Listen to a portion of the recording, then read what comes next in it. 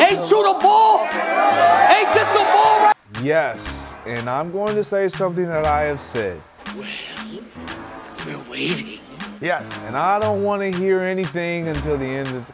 Daniel Jones is a top 10 quarterback. Okay. Hey, what you say, Nick? Daniel Jones is a top 10 quarterback. Hey, yo, what the? What? Daniel Jones is a top 10 quarterback. Wow.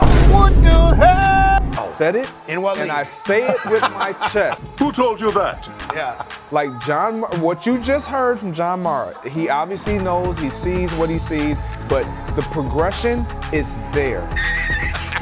When we see guys progressing, we automatically want them to do it the way that Joe Burrow has done it, the way that Justin Herbert has done it.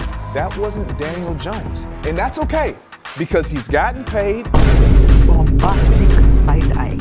He's going to keep his head down. He's going to continue to work. You bring in a guy like Darren Waller, obviously you're going to improve if he can stay healthy. Oh my God, bro. He's a great asset to that offense.